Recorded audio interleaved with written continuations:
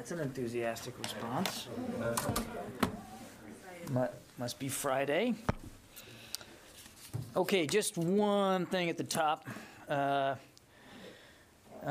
Pleased to be able to speak to a significant NATO exercise that's about to kick off on Monday.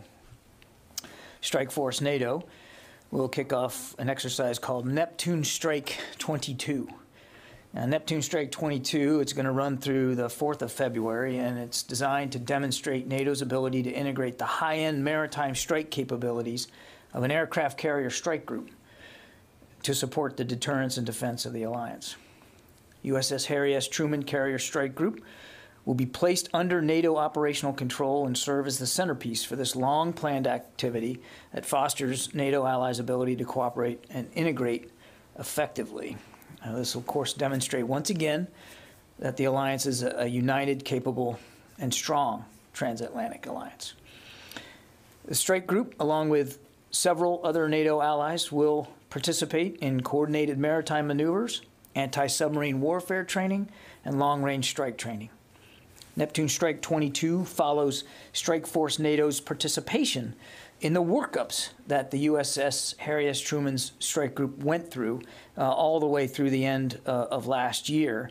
And I might add that the planning for this exercise actually goes back to 2020. This has been a long-planned exercise. All of the training events will highlight the continual and steady progression of alliance cohesion in a high-end and dynamic environment. And with that, we'll go to questions. Looks like Lita, you're on the line, yeah? Yeah, thanks, John. That exercise in the Adriatic, is that correct? Question. Was it in the Adriatic? It'll be the, I mean, it's the carrier will be operating in the Mediterranean. And I don't have her exact location right now. She was operating in the Adriatic, but she'll be operating as part of this exercise in the Med. Exactly where in the Med, I don't have that. I'd have to direct you to Strikeforce NATO for more details. Did that get you, Lita? Can you address what conversations the Secretary has had over the past week or two with allies, particularly any of those in Eastern Europe, about efforts to perhaps shore up U.S. aid to them or support for them? Has he gotten calls from any of those allies looking for any new U.S. support? Thank you. As you know, earlier he did speak with his Ukrainian counterpart, and we read that out. That's the only conversation that I have to speak to this week. He has not spoken specifically to NATO counterparts about capabilities they may need or may be asking for. So no conversations in that regard to speak to. I would just say that, and I've said this before, we continue to look at a range of options of capabilities that we might need to make sure are ready in case our allies are looking for that kind of reassurance. And as I've said before, some of those capabilities can come right from inside the European command area of responsibility, or even from the States. Our job is to tee up options. Our job is to make sure that we're ready in case our allies need us. And so the Secretary continues to look at all those options before him, but I don't have any specific conversations and certainly no specific asks by any of the allies to talk to today. Sylvie. Yes. Hello, John. You said that this exercise was planned for a long time. Did the tension in around Ukraine change anything in the scope or the location of the exercise? I would point you to Strikeforce NATO or to NATO for more specifics about the exercise. It's their exercise. It has been planned, as I said, since 2020.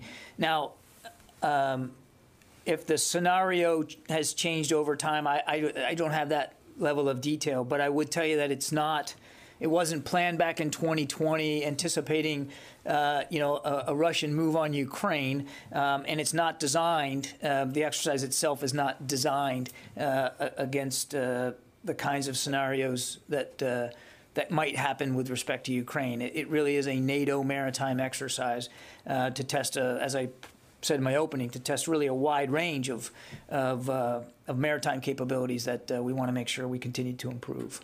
If I can ask another question, speaking about exercises, I'm sure you saw the images of the Russian forces deployed around Ukraine. Is it your assessment or the Pentagon assessment that this deployment is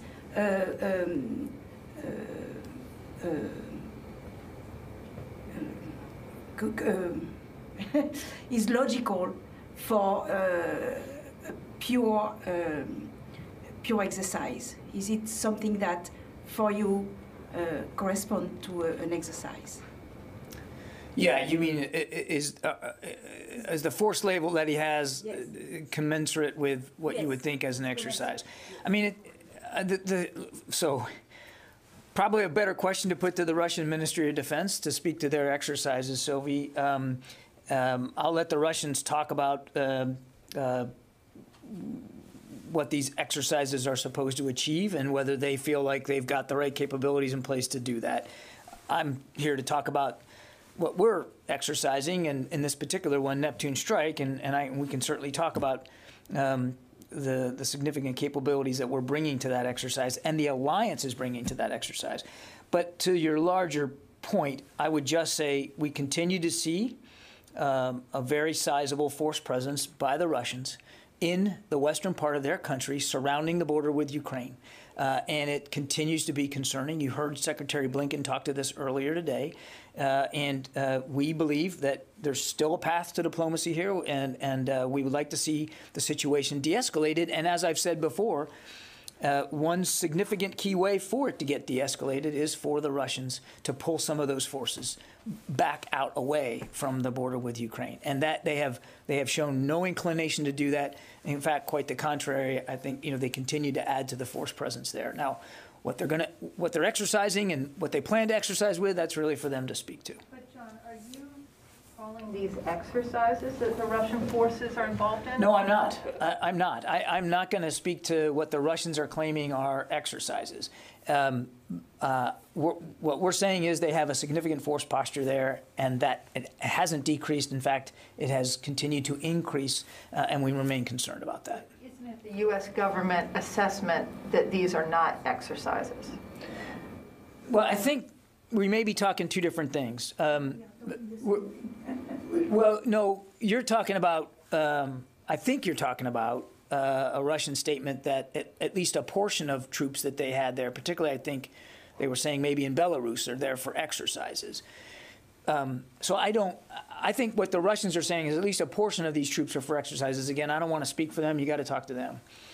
We're seeing a sizable force presence there that isn't decreasing, and it continues to be concerning. And we have never classified all that force presence as indicative of an exercise.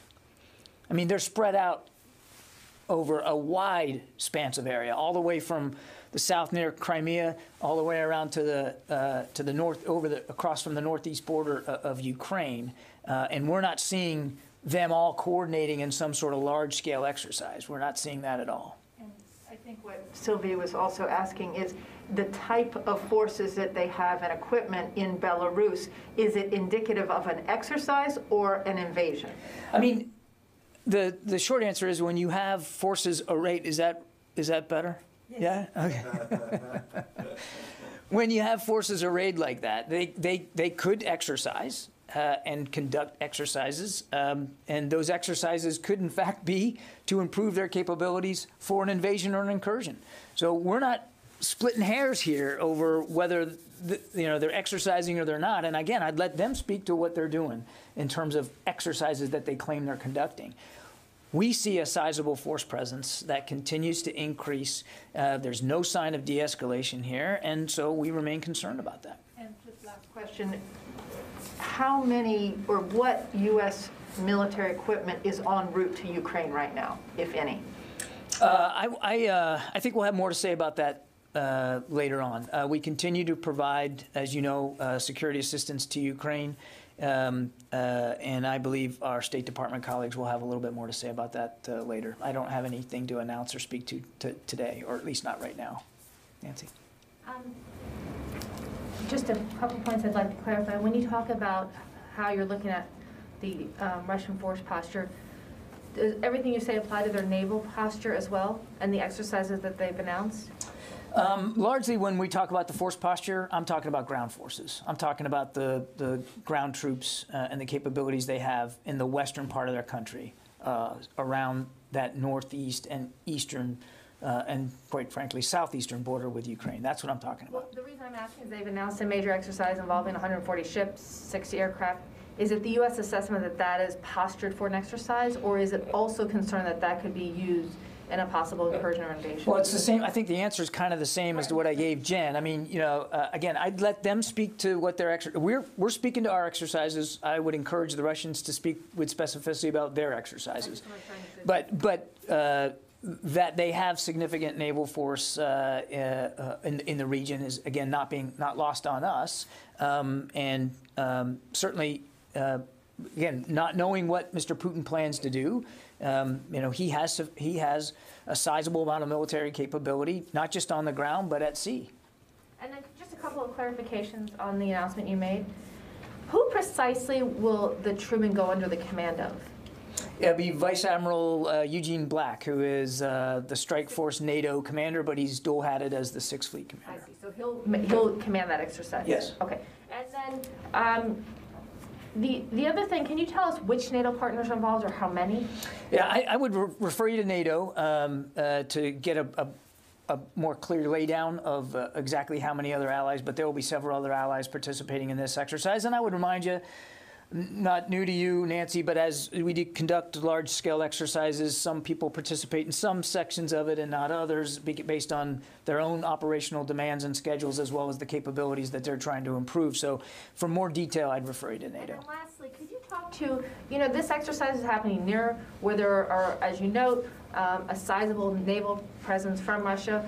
Why was there not consideration to delay this exercise, given that the tensions are there and there's the possibility for a misunderstanding of what these exercises are, or could contribute to the tensions already in the region? Sure. Look, I think we constantly look at exercises and training and ask ourselves, even after one's been worked on for months, not years, you know, do we really need to do it now? Should we speed it up? Should we shorten it? That happens all the time. And there was due consideration about, given tensions right now, about our exercise posture. And after all that consideration and discussion with our NATO allies, the decision was made to move ahead. Jane. Thank you, John. I think you may have seen this report, North Korea. I think on the North Korea, North Korea and Kim Jong-un said that suspended nuclear and ICBM intercontinental ballistic missile test launch could be resumed. And also he warned that he could cross red line.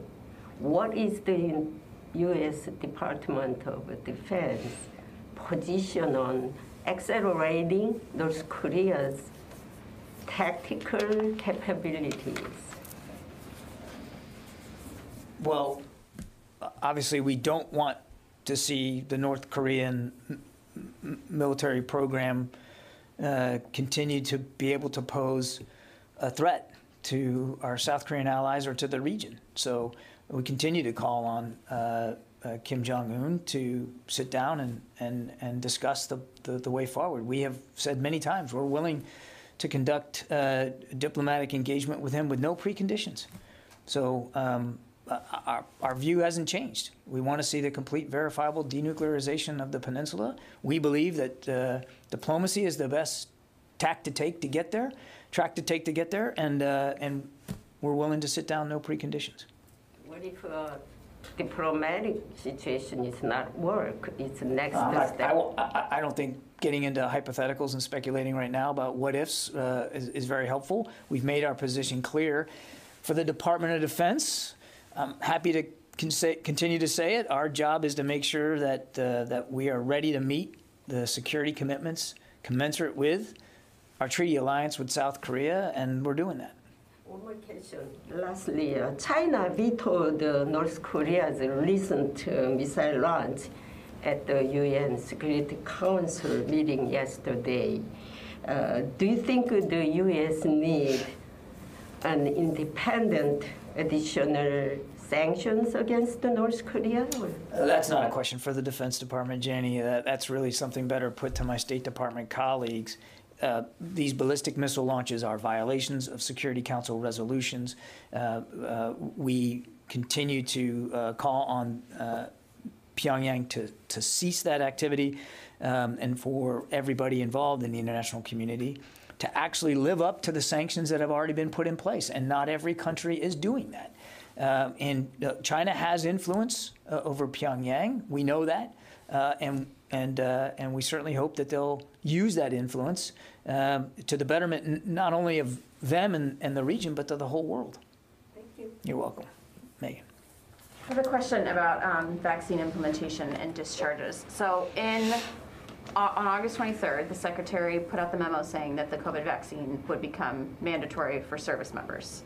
Between a few weeks and over a month, like more like 6-7 weeks later, the services started adding them to the battery of vaccines that you get at basic training, which means that for over a month, there were people coming into the military not getting vaccinated against COVID, and now they're being discharged either mid-training or finishing training without reporting to their first unit. So all of those tens of thousands of dollars to recruit them and train them are basically lit on fire. Is that implementation rollout and that delay between the announcement and requiring vaccines for trainees, is that an oversight as part of the implementation policy? Is that the cost of doing business while you are trying to implement new policy like this? What's how did this happen? It's not that it had happened. You make it sound like it was some sort of happenstance. The Secretary, as you go back, you look at that memo, he made it very clear that he wanted a period of time to allow the services to plan for implementation. I mean, this was a major rudder shift. You all remember when we were talking about it being voluntary, and to make it mandatory, that requires process changes. It requires some policy changes, and it certainly required the services to make sure they had enough stockpiles and that they had implementing guidelines for their subordinate commanders in place. And so the Secretary felt it was only appropriate and prudent to give them some time. And that's why he frankly sent that memo, saying it's coming, so you need to get ready for it. And that's not uncommon. We do that all the time when there's a major policy shift at the building. You got to give them time to get ready. And so we did that.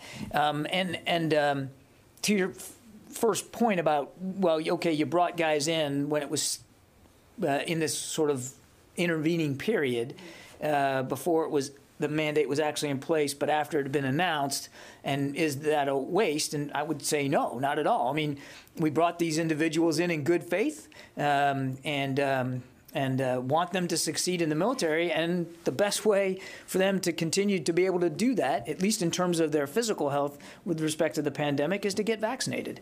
And it's back to what we said before, a lawful order. It's not uncommon for us to make vaccines mandatory after somebody has come in when something new develops, and so it's part of being a service member. When you're ordered to get a vaccine, you got to get that vaccine. So no, we would not consider this, as you said, some sort of fire or something. I mean, it's just the normal process, Megan. So we're talking about two different memos. You're mentioning the August 9th memo. That was a heads up to the services saying, hey, I want to make this mandatory. Everybody get ready. On August 23rd is when he said, okay, we're doing mandatory. But even before that, you had said from the podium here in July, we're thinking maybe FDA approval, we'll make it mandatory. And also for any of the services, it was always voluntary while this was, under an EUA, but the expectation, if you are, a leader in the military, was that this would eventually become mandatory. They could have started working on these policies a year ago, and they could have at least, for trainees, for recruits, on day one, on August 23rd or August 24th, said, okay, today we're gonna make everybody who's getting ready to ship to boot camp acknowledge, the way you acknowledge when you ship that you're going to get vaccinated, acknowledge that COVID-19 is going to be part of this requirement. They could have done that on August 23rd. They didn't. For the Marine Corps, they waited until October 14th, and so that was nearly 2 months of people coming to the Marine Corps saying, I don't want to get the COVID vaccine, and now they're being kicked out because they still won't get it. That's what I don't know that people joined the Marine Corps and said, oh, by the way, before I sign this, I'm not getting the vaccine. I'm not sure how often that happened.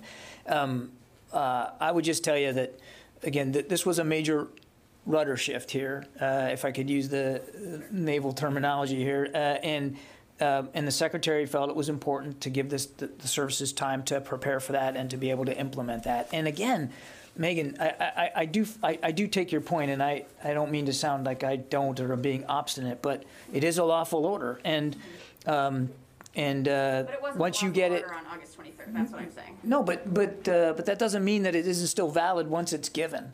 Again, we would not consider it a waste of time to bring these young men and women into the service and get them trained up with the expectation that after they take the oath of office and raise that right hand, that they're going to obey lawful orders. And I would remind, the vast, vast majority are, in fact. I mean, we're up over 91% of the active duty force now that's fully vaccinated. I mean, that's not insignificant. Pierre. We've seen in the last 24 hours attacks by ISIS in northeast Syria and in Iraq. Any general comment on it? How concerned are you that there is a resurgence of ISIS in the area? Well, I would just say we're constantly focused on the ISIS threat. That is why we still have advisors in Iraq. That's why we also still have a small presence inside Syria. The ISIS threat's not gone, and we recognize that. So just without speaking to specific incidents, I would just tell you we remain focused on that. Okay? I haven't gotten to anybody on the phone, so give me a second here. Rio? Oh, thank you, John, for taking my question. Despite the deteriorating security situation in Europe along the Ukraine border, does the Secretary still believe the Indo-Pacific is a sole top priority and continue to focus on China? Thank you. Yeah, there's been no change about our strategic focus on the pacing challenge of China or the very strategic nature of the Indo-Pacific and our goal for a free, open, and secure Indo-Pacific. There's nothing changed about that. But obviously, we're closely monitoring what's going on in Europe. As you've heard the President speak to that, we're taking that very, very seriously. And as I said earlier, he's making sure that we have options ready for the President and for our NATO allies should they need them. Qasim? Yes, hi, John. I have two questions. Some European allies are sending warships to Black Sea. Is there a plan to send some U.S. naval capabilities to the Black Sea for now? Specific ship movements to speak to. I think we're pretty careful about announcing ahead of time the specific movements into specific bodies of water. If and when we have something to speak to with respect to Black Sea ops, we'll do that. I will only add that we have every expectation of continuing to operate, sail, and fly in international airspace and international waters, and the Black Sea is international waters. Ellen? U.S. and, of course, Western powers have provided some defensive weapons to Ukraine, such as javelins and stingers. But many argue that Putin would not use traditional Soviet tactics, generally based on heavy armored brigades and land forces. Instead, he would go with its advanced standoff weapons, such as ballistic and cruise missiles, to cripple the Ukrainian military's capabilities even before the incursion starts. In that case, wouldn't such a move negate or trash those defensive weapons provided to Ukraine, or is there any option on table to deter Russians from using those advanced weapons against Ukraine? speak with any great specificity as to how Mr. Putin plans to conduct another incursion, if in fact that's what he's going to do. I think that is a terrific question for our Russian colleagues to have to answer. What I can tell you is that we remain committed to helping Ukraine defend itself through a range of security assistance articles. That assistance continues to flow from the United States. As you rightly pointed out, it also continues to flow from some of our allies and partners. They can speak to what they're providing, but we remain committed to, again, helping Ukrainian armed forces defend themselves. Ellen from Synopsis. Hello, sir. Thank you for doing this. I know that we keep asking you over time, and I'm wondering if your answer has changed on this, but has the Pentagon, what is the Pentagon doing about the court decision on the seals and the religious exemptions from vaccines? Ellen, I don't have an update for you on that. We continue to talk about this with the Justice Department. We don't have any position to speak to today. Jeff Shogel? Thank you, sir. Thank you. Following up on Nancy's question, the Russians are sortying more than 100 warships. Does the Pentagon have any indications that perhaps a submarine may be trying to defect? No, we do not, Jeff. Heather from USNI? Thank you so much for taking my question. I was wondering if you could expand on what the U.S. will be bringing to the NATO exercise. The USS Harry S. Truman Carrier Strike Group. So it's not just the carrier, but it's her associated support ships and the air wing that's on board the Truman. But the real core for this is a naval exercise, so the real core of our participation is with the Harry S. Truman and her strike group. Jeff Selden. John, thanks very much for doing this. Couple questions. First, can you describe what type of support the U.S. and the coalition are giving to SDF forces in Hasaka, where fighting with ISIS sleeper cells is now in its second day as they try to break people out of prison? And also, the YPG is claiming on social media that it tried to send reinforcements to the SDF, but that Turkish drones intercepted those reinforcements and targeted them. If you have anything on that. Thank you. I don't have anything on the second part of your question, Jeff. That's the first I've heard that particular report, so I can't comment on that. On the whatever support the coalition has been given to the SDF as they have dealt with this, and continue to deal with this prison break, I can tell you that we have provided some airstrikes to support them as they deal with this particular prison break. Let's see, Dong Sun Park from VOA. Thank you, Mr. Kirby. So former Defense Secretary Robert Gage said January 2011, North Korea will use ICBM within 5 years. And he said it would have the ability to strike Alaska or the west coast of the United States. So 10 years have passed since the former Secretary Gage predict.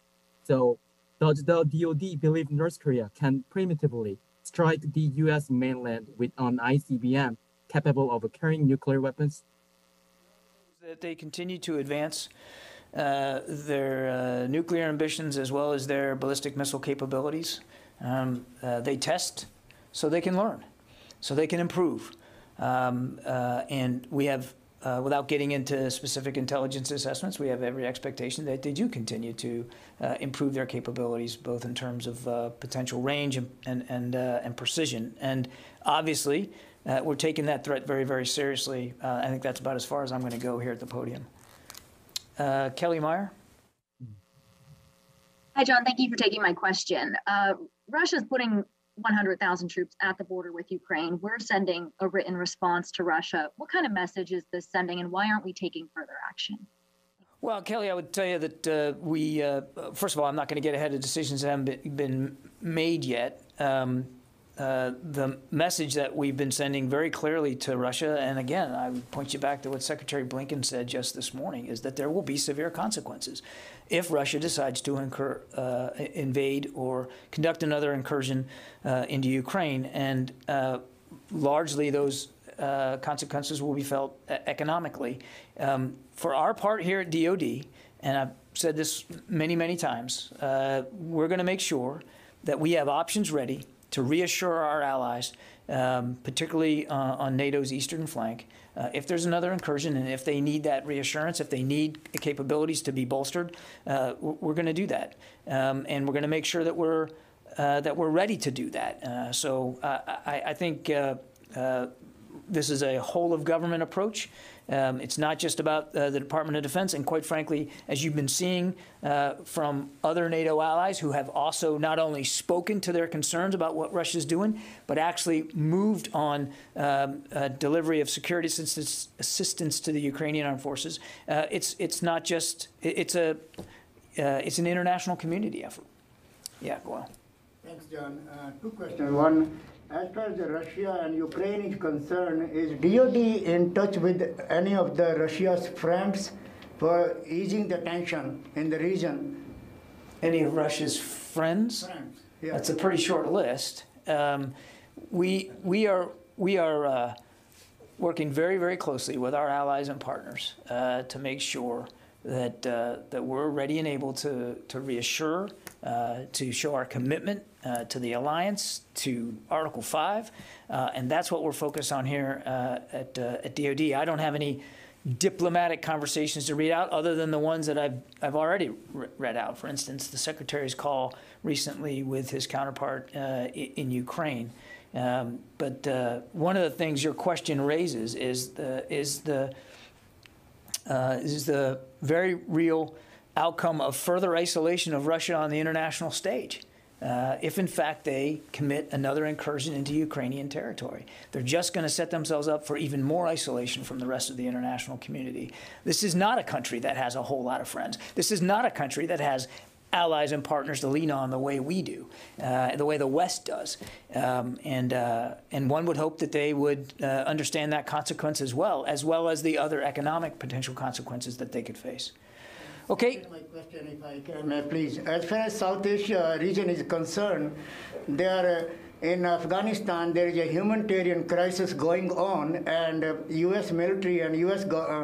left a lasting mark on the people of Afghanistan that they helped them before they left. Now China is trying to get there. Is there any DoD help there as far as the humanitarian crisis going on, because Taliban are now traveling different countries for getting help? The United States, and I think you've heard the State Department speak to this quite eloquently, we remain committed to trying to alleviate a humanitarian crisis inside Afghanistan. That's why we're working closely with non-governmental organizations and international organizations to try to make sure that that the aid that the Afghans so desperately need gets to them. And we believe here at DoD we believe that that's the right process, that's the right way to approach this, is through the international community and non-governmental agencies to make sure that aid and assistance gets to people in need, and that the Taliban facilitate that delivery of those very necessary articles going forward. And finally, because the people of Afghanistan here in this area in the U.S. are hoping, and also they are depending on the U.S. help for their people back home in Afghanistan. Any message for them you have, please? I mean, first of all, we have resettled now tens of thousands of Afghans here in the country, and we have several thousand more that are working their way through the final process to become American citizens and to move on. But we at DoD have helped provide a safe and secure environment for that process to continue, and we're still doing that, and we're proud of that service.